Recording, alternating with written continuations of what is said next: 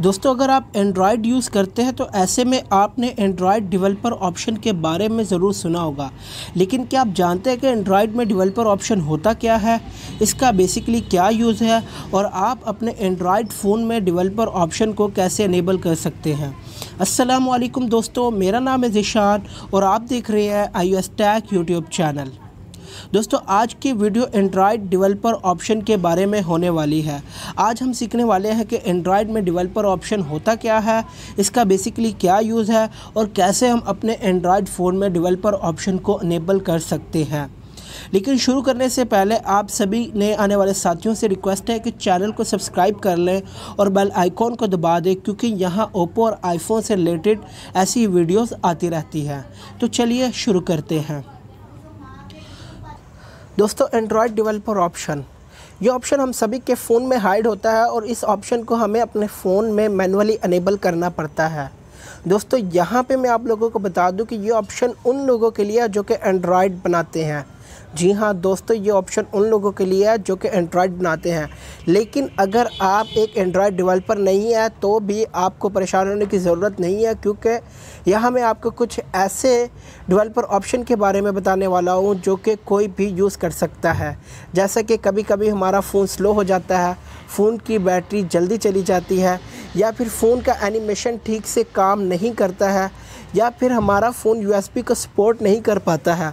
तो ये सारे प्रॉब्लम हम अपने फ़ोन में डेवलपर ऑप्शन की मदद से सॉल्व कर सकते हैं। तो चलिए अब जान लेते हैं कि एंड्रॉयड फ़ोन में डेवलपर ऑप्शन को कैसे अनेबल करें। तो उसके लिए आपको चले जाना है अपने फ़ोन की सेटिंग्स में। सेटिंग्स में जाने के बाद आपको यहाँ नीचे की तरफ आना है और नीचे आपने अबाउट फ़ोन पर क्लिक कर देना है। अबाउट फ़ोन पर क्लिक करने के बाद अब आपको यहाँ दरमियान में वर्ज़न देखने को मिलेगा। आपने वर्ज़न पर 7 बार क्लिक करना है। जैसे ही आप 7 बार क्लिक करेंगे तो आपके फ़ोन में एंड्रॉयड डेवलपर ऑप्शन अनेबल हो जाएगा।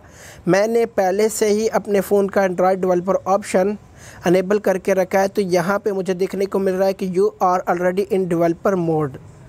तो ये करने के बाद अब आपने पिछले मेन्यू में वापस जाना है। वापस जाने के बाद आपने एडिशनल सेटिंग्स पर क्लिक कर देना है। एडिशनल सेटिंग्स पर क्लिक करने के बाद आपको यहाँ नीचे डेवलपर ऑप्शन देखने को मिलेगा। आपने डेवलपर ऑप्शन पर क्लिक कर देना है। डेवलपर ऑप्शन पर क्लिक करने के बाद आपने डेवलपर ऑप्शन को अनेबल करना है। जैसे ही आप अनेबल करेंगे तो यहाँ पे आपको बहुत सारे ऐसे ऑप्शंस देखने को मिलेंगे जिनका आप फ़ायदा उठा सकते हैं।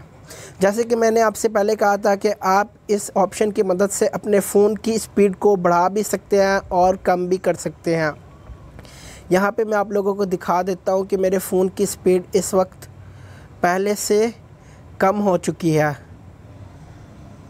तो इंक्रीज़ करने के लिए एनिमेशन स्केल 1 पर क्लिक करेंगे तो फ़ोन की स्पीड बढ़ जाएगी। अब आप देख सकते हैं कि मेरा फ़ोन पहले से ज़्यादा तेज़ हो चुका है। तो दोस्तों, इस तरह आप बहुत सारे यहाँ पे ऑप्शन आपको देखने को मिलेंगे, तो आप इन सभी का फ़ायदा उठा सकते हैं एंड्रॉयड डेवलपर ऑप्शन में।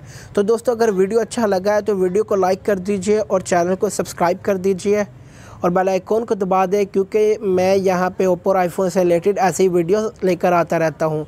तो आज के लिए इतना ही, मुझे दीजिए इजाज़त। मिलेंगे फिर से एक और नई वीडियो के साथ, तब तक के लिए अल्लाह हाफ़िज़।